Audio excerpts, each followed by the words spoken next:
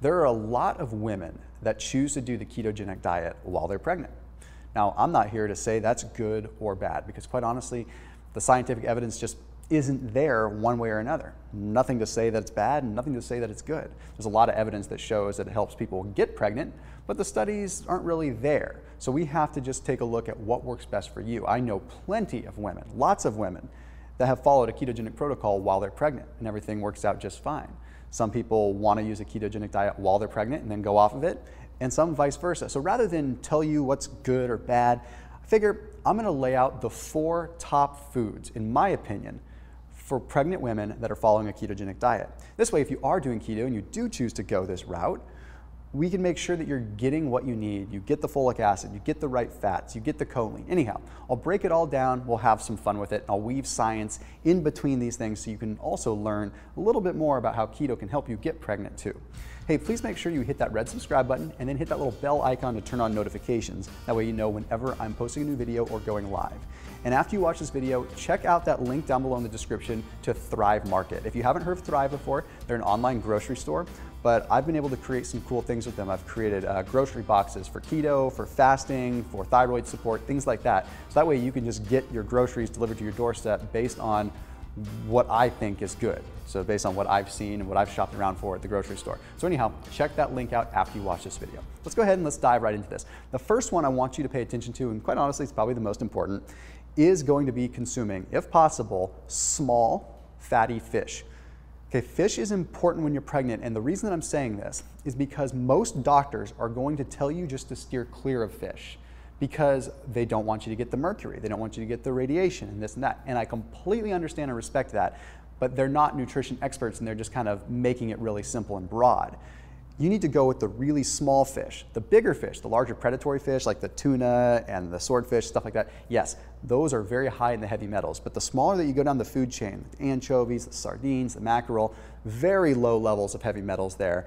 And the positive effect of the DHA and the EPA, the actual omega-3s that you're getting from that, far outweigh any small contamination that could occur from a small fish. The smaller the fish and the shorter the lifespan, the higher the quality overall because less time and size to absorb radiation and toxins, okay? But DHA, as your doctor has probably told you, is one of the most important things that your fetus needs. It's what your baby needs. It's what is going to grow the brain. So much of our brain is already made up of DHA to begin with. Okay, the other thing is outside of just that, it's a great way to help prevent what is called preeclampsia. Okay, preeclampsia is the most common disorder in pregnant women, affecting over 7% of them. So what this is, it's something that affects mom mainly. So it's gonna raise the blood pressure, but then what that's gonna do is it's gonna cause all kinds of potential birth defects and preterm labor and all kinds of things like that. In fact, there was a study that was published in the International Journal of Obstetrics and Gynecology that found that women that ate a high fatty fish diet had a 60% less chance of getting preeclampsia compared to those that were eating a normal diet. Okay, so when we look at the evidence there, all the stuff to keep mom healthy points towards having high fat. Now this goes for whether you're keto or not, but if you're keto, try to get your calories more so from those things. And if you don't like fish or canned fish or anything like that, go for a fish oil pill that's high quality, or go for an algal oil pill if you're vegan or vegetarian. All right, now the next one I want to talk about is going to be the folic acid piece. Broccoli, avocado, and spinach. I'm roping them into one here. Okay, very, very, very important. I want to make sure you're getting your folic acid, and when you're on keto, it's not that hard to become a little bit low in folic acid. If you don't have enough folic acid, then you're not going to be able to develop the neural tubes within the baby. So the baby's not going to be able to develop the neural tubes, and you are at very high risk of preterm labor. Okay, that's why the doctors always push taking folic acid tablets, take this, take that. But if you eat the right foods on keto, you'll get it. So lots of broccoli. It's also going to help control the estrogen. So that way you're super balanced out. You're not all over the place with your hormones, which already is a really tough time. But additionally, good amounts of vitamin C in all these too, especially in the avocado and broccoli. So that's going to make it so that iron gets absorbed by the fetus a little bit more too. So the baby can get the iron absorbed so it can actually develop the red blood cells that it needs and become a healthy baby when it's time to be born. Okay, let's take a quick segue over to some science really quick. This particular study was published in the AACE Clinical Case Reports. This took a look at 4 women that had PCOS, okay, and they were overweight and infertile, which usually goes hand in hand if you have PCOS. Now, here's what's interesting. They put them on a ketogenic diet for 6 months. During this 6-month period, 2 of them spontaneously got pregnant, and all 4 of them had immense improvements in their overall symptoms.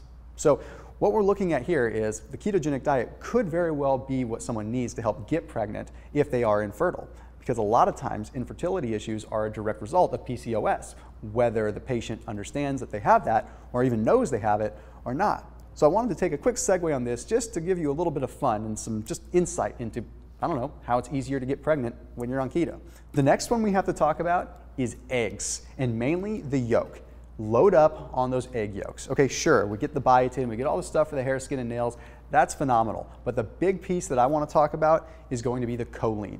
Choline is so critical simply because it's a precursor to the neurotransmitter acetylcholine, which is not only good for your brain energy and your brain development, but very good for babies. Okay, now, the reason that eggs are here are not just because of the choline. Okay, they are probably one of the most abundant amino acid profiles that's out there. So you're getting a good degree of protein in a pretty small volume. Plus, they're calorically dense and they're satiating. And they're probably going to get you most of the micronutrients that you need. Big issues with the ketogenic diet, or big concerns I should say, is that you're going to become deficient in specific micronutrients. And if you're pregnant, that could definitely be a concern because you're already zapping your own micronutrients in the case of the baby, right? So in this case, we get our nice micronutrients because the eggs have a nice plethora of them. Just go for ones that are not fed a soy-rich diet and go for ones that are cage-free and high omega whenever possible. But one word to the wise, don't lean on eggs as your omega source, okay? The omega-3s that are gonna come from eggs, although are still decent, they are in what is called an alpha-linoleic acid form, which has to go through a fermentation conversion process in our body, which makes it so only about 1 to 5% at the most is really going to get converted into usable form of EPA or DHA. So just word to the wise. Eggs, egg yolks all the way, but get a little bit creative with it and don't just lean on them. Let's have a little fun and talk about another study that was published in the journal Nutrition and Metabolism, but this one in 2005. And the reason I bring this one up, very similar results to the last one, but it's because it was a 2005 study. People think that the ketogenic diet, ketogenic lifestyle is just a few years old. No, keto's been around since the 1920s, and they've been doing studies surrounding pregnancy and PCOS for a long time. So this study from 2005, 15 years ago, takes a look and finds that 5 women that had PCOS that were also infertile went on a ketogenic diet. Within 6 months, 2 of them spontaneously got pregnant, and all 5 of them had hormonal balances. They came back to normal in terms of their hormones. They felt stable again.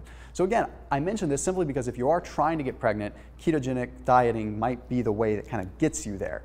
Again, up to you if you want to keep going on it while you're pregnant and through your whole term. Okay, the last thing that I want to talk about is kind of a plethora of different ingredients. It is making a keto bread, but I've put together some specific ingredients that you can just put all together and make your easy bread. I'm not going to show you a recipe video, I'm just going to outline it so you know. Okay, you can use a cup of almond flour. Okay, the almond flour is just going to be your base. Then you're going to use 150 grams of Romano cheese. You need to use a hard cheese like Romano or Parmesan, because in this case, you're going to have a higher A2 casein content, which means it's better for you, less inflammatory, less risk to the baby, and it's more satiating. Plus, I think it tastes better with the bread. Okay, then you're going to go ahead and you're going to do 4 whole eggs in this case. So we're getting the choline again, high omega-rich eggs, okay? And then you're going to go ahead and you're going to use between 175 grams and 200 grams of ghee. Not butter, but ghee. Again, this is clarified butter, so you're not getting the milk solids, you're just getting the straight milk butter fat. Okay, so this is going to be very, very good at supporting what is called short-chain fatty acids within your gut. When you're pregnant, you might notice that your gut biome is a little bit off. You might notice that you don't end up digesting as well. Well, if you feed the bacteria within your gut and you feed the cells in your gut with good short-chain fatty acids like you'll get from good quality ghee, then that's solving that issue. Then simple enough, 2 teaspoons of baking powder, no real catch there, just knead it. Okay, then probably use 1 to 2 tablespoons of onion powder. Again, for this, taste, but also the folic acid. Onion powder is a really good source of folic acid because it's essentially concentrated, granulated onion, right? So it works really well. Okay, so what you're gonna do is you're gonna mix this all up, put it in some kind of baking tin, pop it in the oven between 375 and 425. Honestly, it's pretty easy, so it ends up cooking either way, but I would usually say between 375 and 425. Okay, and then when it comes out, put some sunflower seeds, put some pumpkin seeds on the top, maybe put some hemp seeds. That way you're getting more in the way of potassium, you're getting more in the way of the folic acid. So you're really creating something that's a carb craving busting, absolute great micronutrient rich food for pregnant mom. So as always, keep it locked in here on my channel. If you want more videos surrounding the world of keto and pregnancy, then by all means, put them down below in the comment section. As always, I will see you in the next video. Thanks for watching.